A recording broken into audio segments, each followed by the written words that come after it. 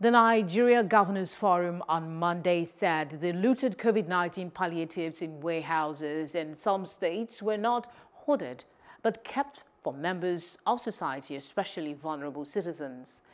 The NGF head of media and public affairs, Abdulrazak Bello Bankindo, made the clarification in a statement issued on Monday.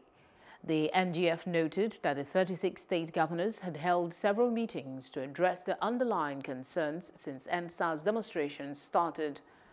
Until mid-October, when the NGF had its last meeting, up to 10 states had not participated in the flag-off ceremonies for the distribution of palliatives in their states, and this was because the items meant for distribution in these states had not been completely received from COVID. Some other states that still had palliatives in their warehouses chose to keep a strategic reserve ahead of a projected second wave of COVID-19. Hello, hope you enjoyed the news. Please do subscribe to our YouTube channel and don't forget to hit the notification button so you get notified about fresh news updates.